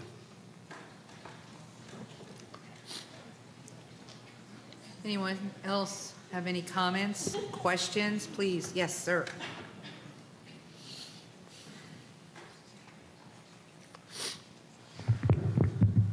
Hi, my name is Rajesh. You should know me, regular visitor. So thank you for the presentation. Again, it's going to be very hard. It is definitely very hard. And we understand that the problem is revenue. But to be honest, I don't see it coming. It's out of our control, and it's best to assume it's not coming. And the current approach just appears a little bit like death by 1,000 paper cuts. It's just cutting around the edges. We are not still addressing the problem. So my question is more of an ask to the board and the administration. What strategic solution can we work on now so next year, this time, we don't go through again more cuts, more class size increase, more cutting, all this? There are a number. Again, last time I came here, I spoke. Again, I know we just spoke about more housing development, but our enrollment numbers are going down. We are getting less funding, so I don't know, we are in a pickle. But have we thought of, again, doing a study, assessment of consolidating 5 to 4 elementary schools? There's a pot of savings there. I know it's hard. Again, it's a study, an assessment to do, is it good, not good? In private sector, typically what we do, something like this, a lot of you might know, working in it, we hire an EY, somebody, Bain, can we audit our biggest spend, capital spend that we do year over year, and see if they are still working and giving us the same level of efficiencies that we desired when we started. If not, we can always reevaluate and course correct, and that's nothing wrong with it. So that's another area where we should more focus on. Another one, we generally, during these times, have a hard and fast rule. Every outsourced service evaluate RFP every year. I know increases a lot of work, believe me, I've done through, and it's a pain, but helps us reduce costs, generate more efficiencies. So there are a bunch of things like that. I'm happy to consolidate, send a note, but that's another area of challenge I have is these comments. I don't know if they are worked on. I'm sure they have been heard. Definitely, I see a lot of you nodding, but I don't know if we are acting and there is no sort of feedback loop. So that's another area maybe we as a community should think. How do we log it? How do we document? How do we revert? So I don't come here and again give you the same spiel next time. So I had shared, we did the full RFP, exactly what you said. We did that. And if we need to do it every year, we'll do it every year. It's not a work issue. It's just you need to find the best ways you can. As far as consolidation of a building, there's other ways to look at that outside of just consolidating a building. That's a math number. But I can tell you that we are very interested in a full study of our existing program, bigger than what you've just described. But right now, we're not talking about that today because that will not happen as of September. However, in the future years, we're going to have to look at bigger deals. So to your point, we don't disagree. It takes, you can't keep going at this rate. The problem is if nothing changes, regardless of all those things, you'll never get out from under. Even if we close this, it wouldn't make a bit of difference to deal with 6 million, 8 million, 10 million. It doesn't go down. That number is going to keep rising. The revenue situation, you can't reduce the spend to the point where you can't. But you can restructure, you can revisit all the things you said. So Rajesh, when we do that, welcome to join us in the partnership. Sure. No, again, as I said, these are not short term. Nope. They take time. But next year, again, we don't want to again be in the same situation, again trying to cut corners and again trying to figure it out. And it's a hard thing. So I think some strategic, and again, I don't know, I'll brainstorm more. I think you're going to find is required. We're on the same page. Okay. Wonderful. Thank you. Thank you. Thank you, sir. Any other questions or Yeah, comments? and somebody else right there. Yes, sir.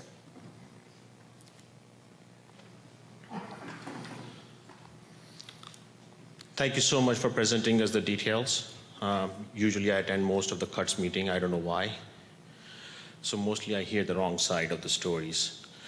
Couple of points. You mentioned the 65 positions are cutting down and some of the programs are cutting down. You are going to make a decision on the May 1st. May 7th. May 7th. My question to you, the programs you are going to cut down, are you going to planning to take input from the township residents? Example, which one is higher precedence, which one has a higher value, which one is a lower value? So I did forget to share at the end that we'll be sending out a survey specifically to rank order survey of exactly what you just said. My bad in not saying that. Okay. I'm almost done with the survey. It's a survey that will ask exactly our residents, our staff, and even our students prioritizations. Because when it comes down to exactly what that looks like at the end, so that's going to be a quick turnaround, but plenty of time for us because we already have our charts and we're there. Absolutely. But we definitely want the town to participate to a degree, right, in what is your priority. So I thank you for saying that because it reminds me to make sure I say it. So that survey is coming out. Also in that survey, you are not going to include the programs. You are also going to include, let's say if you're cutting some of the teachers, you're going to include some of the details. Like you cannot name the teacher's name, but you can Yeah, the type of program. type of the program Sure. which would be affected, right? One versus another one. To a degree, but Yes, not to that as level much of as you can specificity. without, you know. Yeah, there's a way to do it. So That's it. when you see it, you'll be able to provide your input. Thank you. Okay, my notes are gone. Another point I have, again, my notes are gone, so, is last May or June, when we were discussing the budget curve for this year, you mentioned there was some of the outreach program you are working with your team, which you are going to share it with us so the township can participate in supporting the township. Did I miss it? I haven't heard it. I'm not sure. So Because the place I'm going is the cutting you are talking about. I don't think so you can hire any consulting company, any kind of a program you can do and save that much money. We are talking about 20%. Oh, yeah. Okay, none of the consolidations, none of the reprogramming will solve that. It's going to hurt the bottom line for all of us. The second question I have is, when we try to cut our own fee to solve our own problem, example, increasing our tax to solve our own problem, where our own elected officials are voting against us to not get the money, and people are not being aware and waking up that the people we are electing are hurting us, not helping us. Okay, that magic formula, I'm not going to go into detail, sucks. It doesn't only cut our own funding, our students who are graduating with the top marks and top grades are suffering also at the college level admissions. South Brunswick, Plainsboro, Westminster are worstly affected this year with the college admissions. When you vote, don't vote blindly. Think about the effects, because the formula which you explained basically says that, hey, if your township doing good, the hell with you. We are going to take more money. We are going to make you suffer and dry you out until you are the level of the lowest level school in the township. I don't know whether we can fight financially. You can increase the tax 2%, 3%. I don't think so. They are going to find a way to take that money as well. This is the way to take our intelligence to the average intelligence of the state. That hurts us, doesn't help us. What I am saying is, we need to be open. Rather than hiding, be open, tell us who is voting where. You know, you go to the Trenton, we don't. We don't know who is voting, who is supporting us. So as a board member, we are asking you to help us, to let us do what we can do at our part. Who is supporting us, who is not supporting us, who is hurting us. So let me help. So our locals are, Senator Zwicker is a local, Assemblyman Fryman, Assemblyman Drulis are local. They are the proponents of the bills to try and solve some of the issues. They are the ones who are, they are the ones who are writing the bills, they are the ones who are trying. But to your question of who's our blockers, right? Yes. They're not the local, unfortunately. When we say local, they're state. They're not. I'm talking the states. When I say local. Yeah, the state. Yeah, it's all local. There's no. Yeah. One of our things that we are going to do. I actually asked the assemblyman today, who do we need to, like, who is it, right? Your question, who is it? So let's flood that person. Let's get that person on the blocks. So we are going to be meeting again with our advocacy committee and ready to launch exactly what you're describing, which will include the town. So the other night we have people in this room right now that have already done a tremendous amount of work, ready just to hit the send button, to be honest with you. And I held them off because of the bill information I received and today. Unfortunately, it didn't quite come out as we had thought it was going to come out today. We have a few more days of a little bit of hope left, but it isn't much because the deadline will not be met. So we're not ready to say there's nothing out there yet. Our people, to your point, our local people are fighting hard. They are the ones who are fighting hard. But to your point about getting the families involved and identifying the who. or what we can do, and which way we can. That's part of it, right? Yeah, What yeah. do we do? Who do we do it? Like, who do we talk to? Who do we say? Yes. What do we do? That's exactly what the plan is. Awesome. Please, do you have any target deadline to send us that plan? That plan will be by early next week at the latest. That would be great. One other question I have is about busing. You said plus 1 mile. Does that mean 1 mile from the school or 3 miles from the school? 1 mile from their school. 1 mile from, regardless of walking path, not walking path? Doesn't matter. Okay. Thank you. You're very welcome. 1 mile for the K through. Yeah. Okay, just wanted to make sure. Thank you. Thank you very much. Anyone else? Because I will, We oh, have a we got student. another one. Great, we have a student, yay.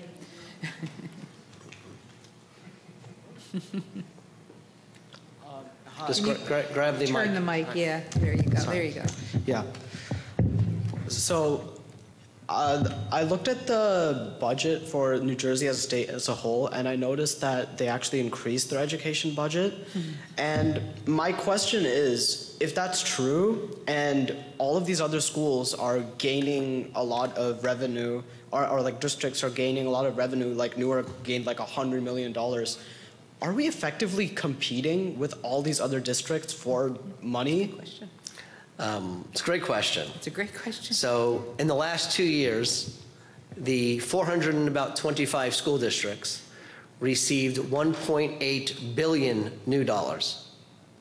At the same time, about 140 school districts lost about $270 million in those 2 years. So to your point, effectively, you could easily look at it as a competitive situation. Our neighbors are North Brunswick, who received this year $9 million, and the last 2 years prior to that, $6 million each year. You mentioned Newark. They received $100 million 4 years in a row, and $400 million during COVID. That's $800 million, new money. At the same time, we're down 43% of our state aid, and a district like Edison, right down the road, has received over $40 million in 2 years. Woodbridge, over $40 million in 2 years. Now, the reason they say is related to this formula. We've gotten pretty fancy with this formula ourselves, and while the formula spits out its numbers, what it's done is it also has caused districts to be funded in an inadequate, to use their terms, under adequacy. Our district is considered under adequacy by the state formula that is then used to take money away, right?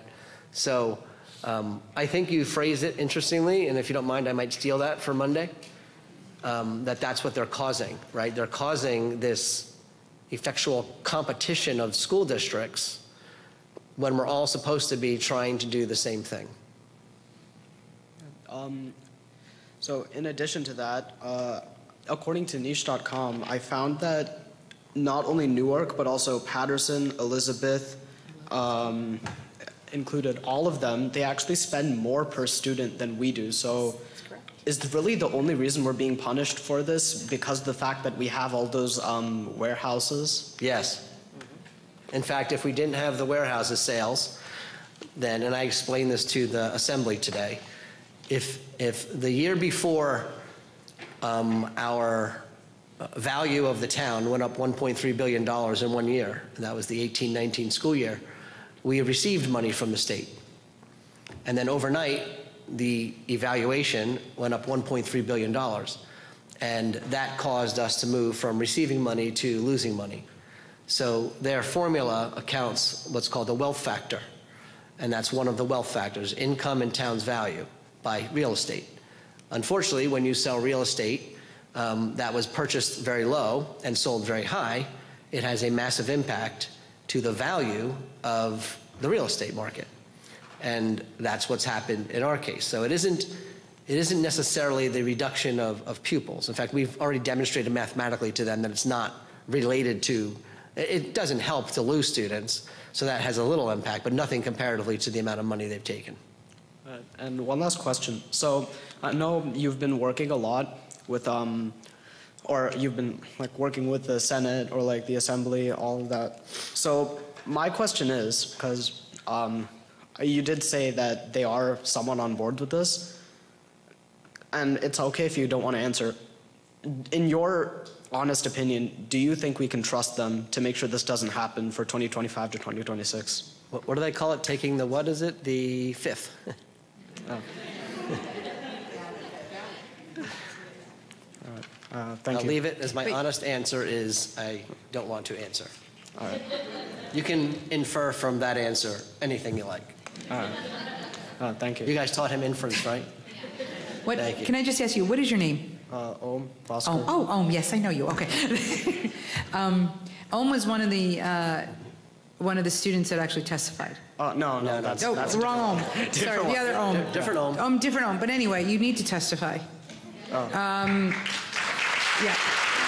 Seriously. And I don't know who your teachers are, and your parents should be really proud of you because of two things. One, you did your research. You looked at the data. You didn't assume. And I cannot commend you enough on behalf of this board. And Mr. Federer, thank you for doing that. I'm sorry, I have to say something.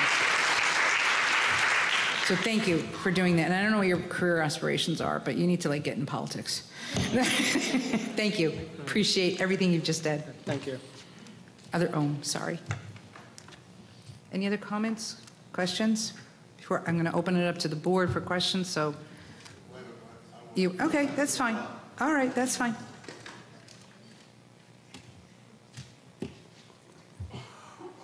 And that was really good. I don't see you here, but There he is.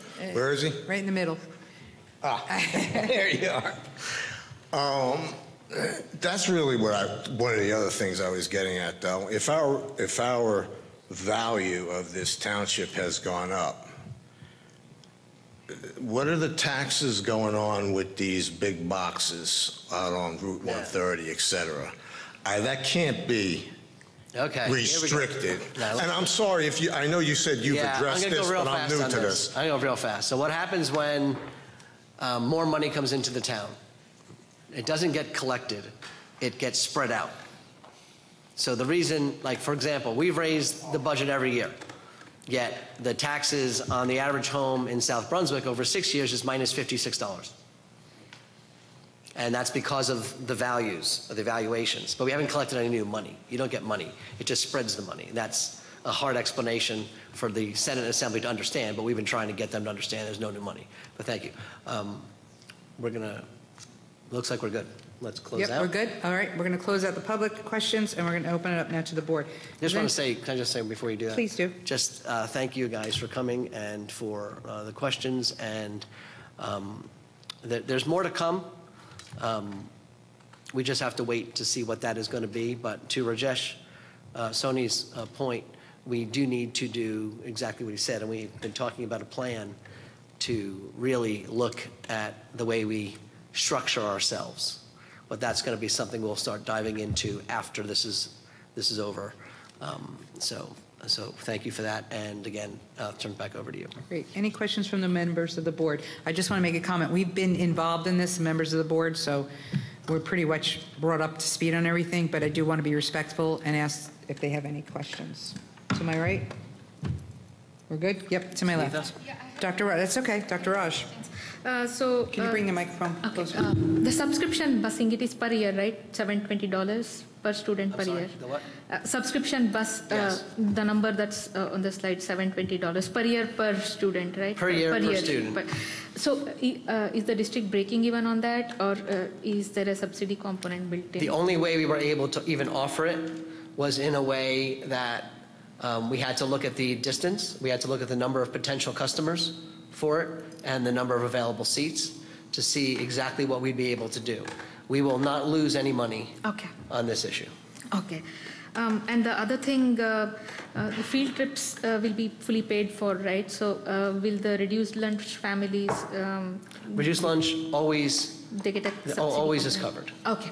No matter what the fee. And the class size projections that was there, does it factor in the new potential? Yes. Potential from the new It does. Okay. And the other thing is, this is a more general question I had. Most advocacy organizations and lobby groups, they use platforms like UJoin and Vote a Voice to reach out to lawmakers. It's pretty simple. There will be a standard letter, and people just need to do that one-click thing. What's it called? The Action, Lisa, Action Network? Yeah. So ours is what we call the Action Network. Okay. They sent it to us. Thank you. Yeah, I have some questions. Yep, Mr. Hernandez. So I just want to clarify, someone asked about federal funding, and you said it comes in the form of titles. And that's, each title, though, is for very specific things. We can't use that like we do state funding. Yeah, we can't move title money to wherever we want it. It's directed for certain areas. Basically, Suzanne runs most of that, and Evelyn. And the IDEA is the other place you see some real federal funding. But that's all specific to special education. Specific. And then a percentage of the federal money for IDEA also can be spent on regular education on how you're doing preventive work. So all of that is predetermined, and then we work within those frameworks. Okay. And then also, someone also asked about how we could find out who voted which way. Isn't that made public at some point, right? So they're able to go publicly. Basically. So just very quickly, when you're curious to know how a legislator votes, you can go to njlegislature.com, I think. It's the New Jersey Legislature. You can look that particular bill up, and under the bill, you could actually see the name of the person on that committee who voted a certain way, as well as the full Senate when they vote, or the full Assembly. You can see that. I will say today's bill passed out of the Assembly. Yes. Okay. All right, great.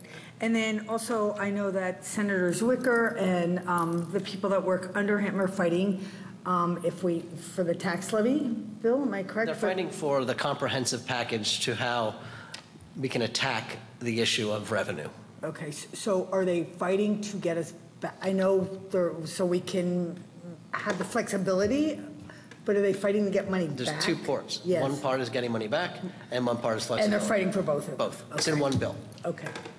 And just to clarify, that's Bill S3081 that's sitting, waiting to go into the Senate Appropriations and Budget Committee. It hasn't been posted there yet. Any other questions, Mr. Mitchell?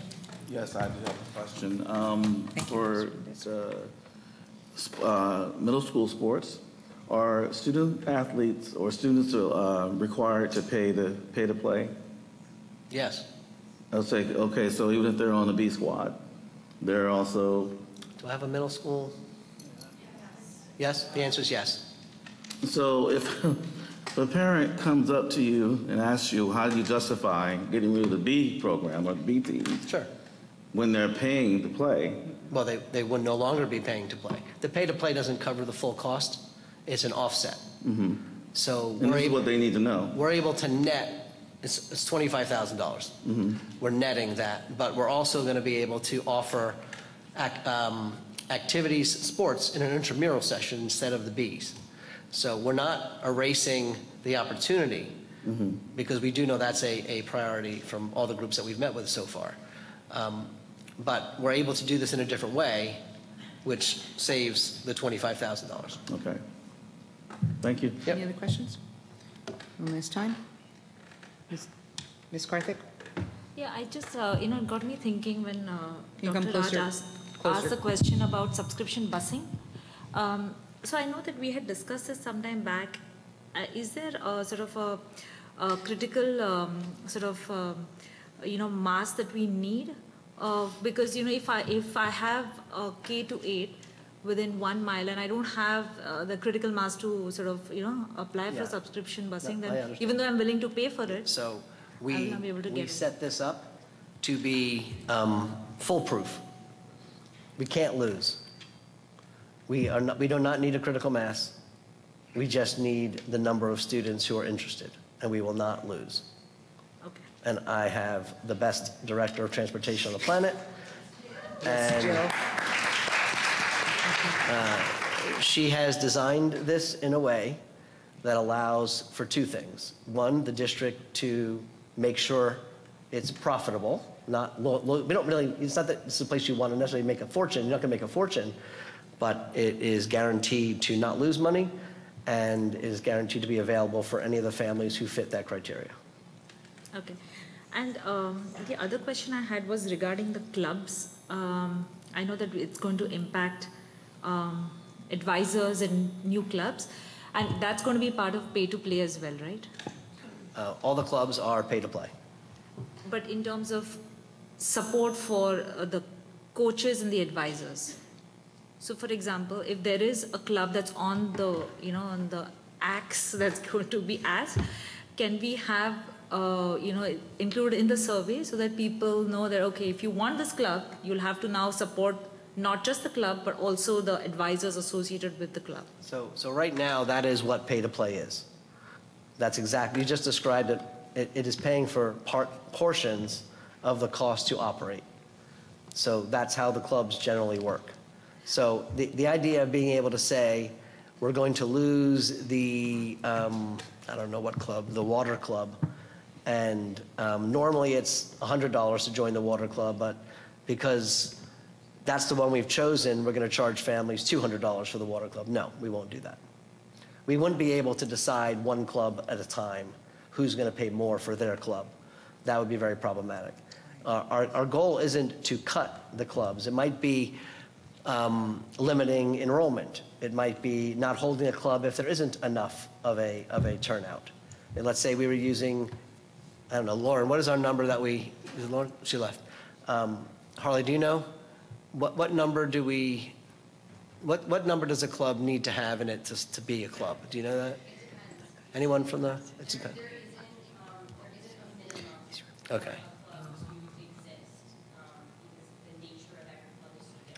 So that's what could be impacted, is start putting numbers to those things, where 7 is not going to be enough possibly. So we haven't identified which clubs, that isn't the way it's going to work. It's going to work by looking at everything and trying our best to hold everything, but just acknowledging. I'm putting it up there because it's an acknowledgement. I don't want to not say something today and then someone come back. You said you didn't say this on April 11th. So these things are all up in the air as possibles. Ms. Farrar? Yes, Mr. Feder, I wondered about the placement testing comment in your presentation, and wondered also about whether you know other districts who charge for AP courses, since they're credit-based courses, and will we be doing that? So we looked at both charging for the course and how we would do that versus charging for the test. So we upped the charge for the test instead of doing the charge for the course, as a way to still make a similar amount of money than we were looking at to charge for the class itself. It was a cleaner way to operate the same outcome. So one of the things, if you start charging for a class to take, is, it almost becomes collegiate in the sense that the bursar's office is going to call the kid down and say, hey, your parents didn't pay your fee, we're going to have to move you to honors. And we don't really want to be in the business of chasing people down. When you sign up to take the test, you pay.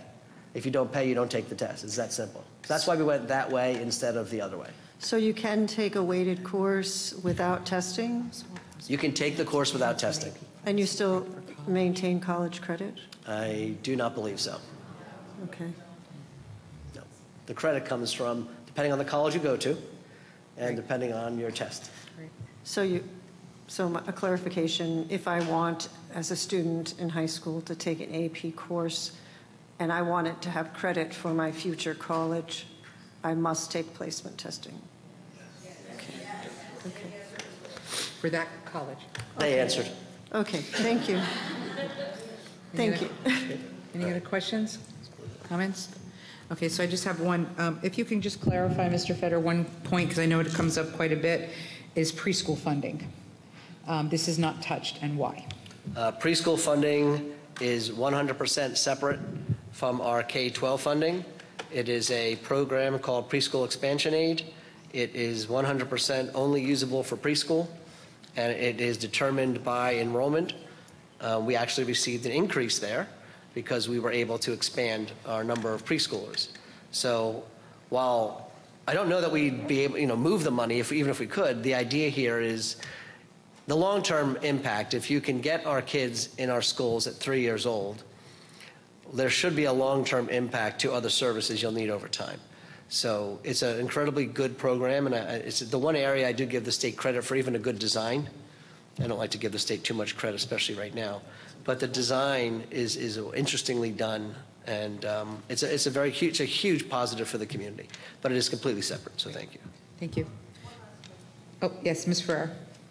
Just for the public information, does the stabilization aid that we usually can get when we receive that from the state, does that come through the State Board of Education, or does it come straight directly through the State Department of Education? It comes ultimately through the Treasury, through the Department of Education. And do you believe that with these new bills that might change, that the stabilization aid system will still stay in place? Well, I have no interest in stabilization aid. Right. They can take it and you know what with it.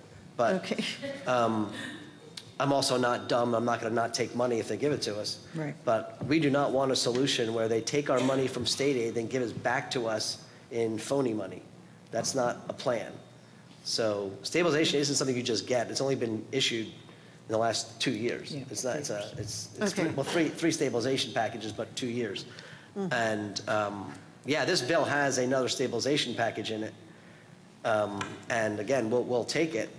But just remember, for those that don't know, when you take stabilization aid, let's just take $1 million. That means I'll use it this year, but then when it's not given to me next year, I'm minus $1 million. That's why I'm minus $8 million next year already, because of stabilization aid, which has helped us through 1 year. But the example I used is, I'm going to use, so I don't know if I should use this here, but if you have a bookie, you know, kids, you have no idea what I'm talking about. If you owe someone money, and they say, you know, we're going to let you take a year to pay it back, you pay more. And that's our problem. These numbers go up. So there's no interest in stabilization aid except for we'll take it because it's money. Okay, thank you. Class trips.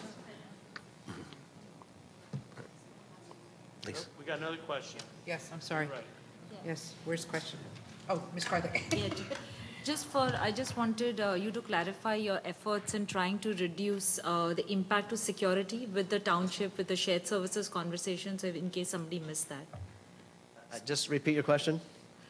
So I know that the administration has been having conversations through the shared services to reduce the impact for security to schools. So I just wanted you to provide some insight into the efforts that you've put in to sort of mitigate that. Yeah, so we meet with the township. One thing we just recently, we've talked about it before, but we made an official request of sorts to reduce our portion of the cost for our current police officers that work in the district. And we're waiting for a response, which they just got the question, so. Thank you. Yep. Just a quick point on the AP. I thought that was a good question, and I also like the fact that we are not charging for AP. And the reason I like that is because it allows the student that may not be able to afford to get into that AP class, it gives them the ability to be taught in preparation for college. And so I commend you. Thank you. This is Jeff Ruman gets the credit for that one. Jeff, So thanks, thank Jeff. you for that.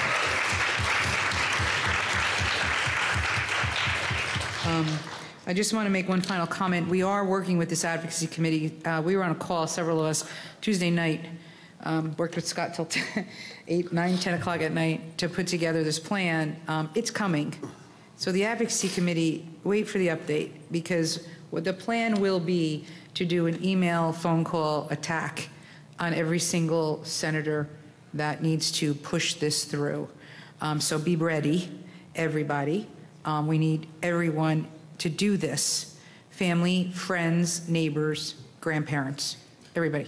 So when you get that notification, please step up. It's going to be super easy. You don't have to do much work. Pretty much press a button or two, and that'll be it. So just be ready for it. No. Oh, we closed it out already. You could comment shortly. Just okay. hold. Yep. Anything else? No. Oh, okay. Gotta keep moving. So I just wanted to comment on that. Any other comments? No? All right, so this will close out the section of the budget presentation. Thank you, Mr. Fetter. Thank you, Dave. Thank you, Marianne, Marcia, excuse me, I always do that, and everyone in the office that helped put this together. All right, next is board committee and liaison reports. I'm going to start with my left side. Mr. Mitchell, any update? Oh my gosh. I'll skip you, that's okay. Ms. Hernandez, any update? Yeah, the Education Committee met on March, I gotta take my glasses off, March 21st. Present was myself, Dr. Raj, Ms. Karthik, Ms. Rogers, Mr. Fetter, Dr. Mammon, and Ms. Luckborn were at the meeting.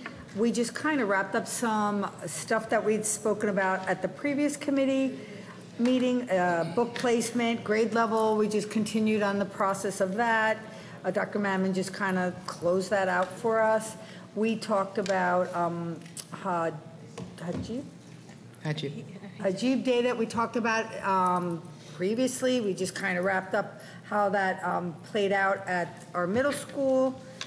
I brought up class trips, a trip in general that was actually a PTO fundraiser, and that was it. Very good. Any question for Ms. Hernandez? No? All right. We'll just jump. I know the buildings operations, Mr. Nathans is not ill today, so we have no update right now for building and operations. My apologies. Policy. Any update on policy? Ms. Khan. We have not had a policy committee meeting, so I have no updates right now. Thank you. And Mr. Mitchell, Finance Committee. Yeah, sorry about that. That's all right. I kind of jumped on you there. Just wanted to report that we did meet on the 19th of March, and in attendance was Mr. Nathanson, Ms. Ferrara, our President Rogers, Superintendent Fetter, Board Secretary Pawlowski, Ms. Malloy White, Mrs. Luckborn, and Dr. Evelyn Mammon. And we went over, it was a brief meeting, we went over budget stuff, of course, discussing our funding and current state of affairs, which a lot of that you've heard here already. We reviewed current tiers of program and staffing cuts, which you've heard here tonight. Also reviewed current fee increases as well as changes to shared service agreements, which we haven't talked about tonight. Also, finally, we talked about and reviewed the work of the Advocacy Committee and bills that are making their way through the Assembly. And we thank the Advocacy Committee for the work they've done up to this point on a personal note. And that's my report. Thank you so much. Any liaison reports? None? Oh, okay, Mr. Mitchell. I had the privilege of visiting, last week was my spring break, and I had the privilege and honor of visiting several schools last week, and had a wonderful, wonderful time. Was treated to some enlightening experiences. I got to walk the schools, got to see kids walking and interacting in the hallways, and it was just an overall enlightening experience for me. I'll share with you what schools I did visit. Crossroads South. Thank you, Principal Cates. Also, Indian Fields with Mr. Ratine and Mrs. Dubois. Thank you. Cambridge with Ms. Pemberton. Thank you so much. And Dayton and Dean's Preschools with Mrs. Plummer. That was the highlight. That was the highlight. Because those little kids, they're the best.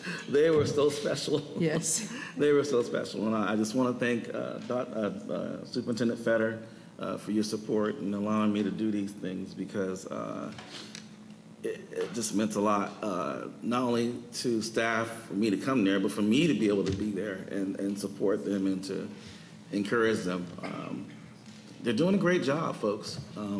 It's not something that we make up. Yep. I got to see it firsthand, so thank you again, and that's all I have to say. Very good, thank you. Any other liaison? No, Ms. Karthik? The high school PTO had its monthly PTO meeting, which I attended. They also invited Ms. Jennings to give a talk on how to write college essays, which was very helpful. Unfortunately, I couldn't stay for the whole time because we had our advocacy committee meeting right at the 30-minute mark, but the PTO always does a wonderful job of having these meetings and also bringing interesting topics. So I just wanted to provide an update to the board on that. Wonderful. Thank you very much. Anyone else? Okay. Administrator, Ms. Maharaj from Cambridge Elementary School. Thank you. So sorry about that. Quite a road trip you had. Thank you very much. All right, this will close that section of the agenda out. Next, we will be moving on to public comments on agenda items only. And I get to read my statement. Just one second. Okay.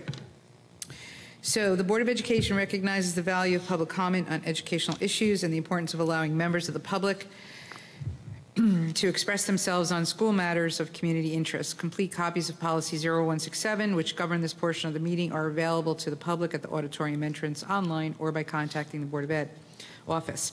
To permit the fair and orderly expression of comments, we ask that participants be recognized by the presiding officer and preface comments by announcing his or her name, place of residence, and group affiliation, if appropriate, and by completing the sign-in sheet.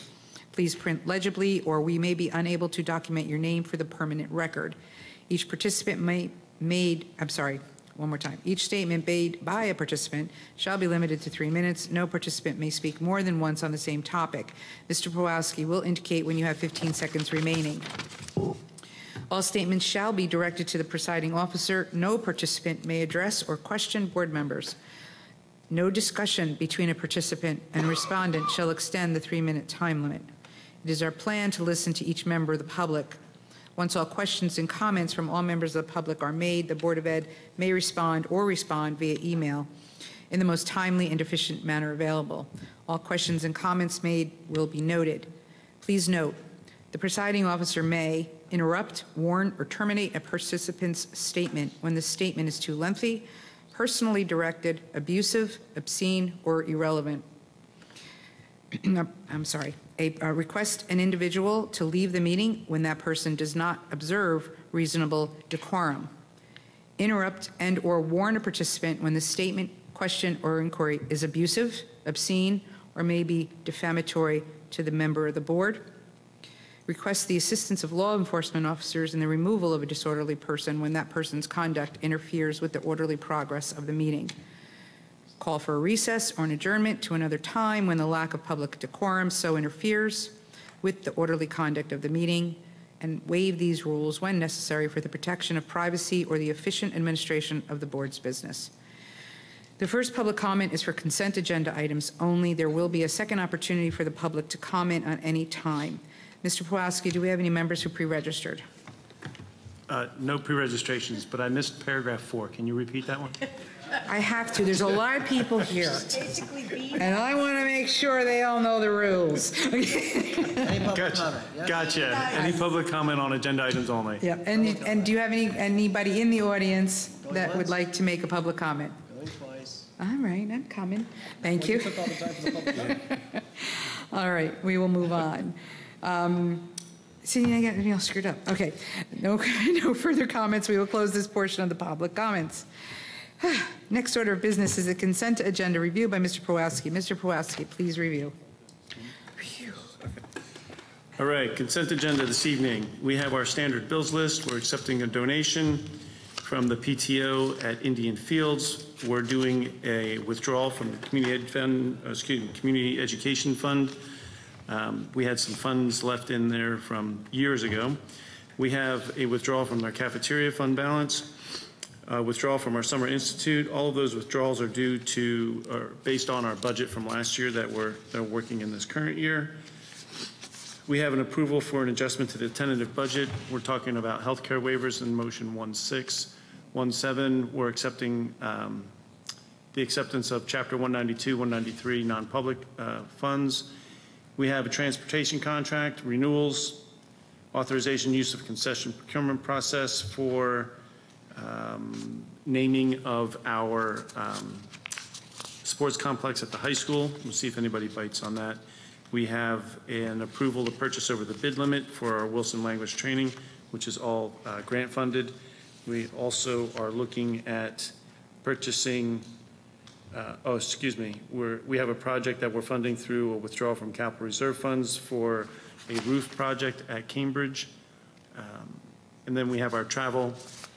We have HIB,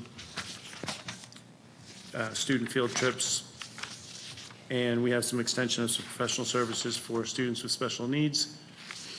And we have some out-of-district placements, tuition adjustments, and then we have the second reading and adoption of our policies. And that's your consent agenda this evening. Very good. Thank you so much, Mr. Pulaski. Any questions from the board regarding the consent agenda? No questions? Oh. Mr. Pulaski, Ms. Corral. I'm refraining from 1.12 because of the reimbursements, right? 1.12? We all have the NJSBA convention reimbursements there. You see? Yeah. Am I abstaining from that? Hold on, just 1 minute. It's not a payment. You're just approving the trip. We're just approving the travel. So You're it's- not. okay, so You're not getting the reimbursement Yeah. just yet. Any other comments, questions for Mr. Pulaski? No, I close that portion. Mr. Pulaski, roll call, please. Roll call. Here we go. Ms. Julie Ferrara. Yes, except for 1.11. Oh, no, it's from the policy. Is that a no on 1.11? Yes. Look at the policy. Ms. Laura Hernandez? I'll show it to you. Yes. Ms. Deepa Karthik? Yes. Ms. Alicia Khan? Yes. Mr. Raja Krishna? Yes. Mr. Mike Mitchell? Yes. Dr. Smitha Raj? Yes. Mrs. Lisa Rogers? Yes. Motion carries. Thank you, sir. Okay. All right, this is the second opportunity for public to comment on any matter. You are reminded of the previous statement. I will not read it again. Of the rules of policy 0167. Again, at the podium, state your name, spell your name, and announce your place of residence and/or your group affiliation. Complete the sign-in sheet, and you are limited to 3 minutes. Do we have any members pre-registered, sir? We do not. Are there any members of the audience that would like to make any comment on any item? Nope. Okay, we will close that portion of the public comments. Please note that the next scheduled Board of Ed meeting is set for Thursday, April 25th. The next item is we have to move into executive session, so until I finish reading the statement, please do not leave the dais. May I have a motion to go into the executive session? And a second? So we have a move by Mr. Mitchell, second by Dr. Raj. All in favor? Aye. Any nays?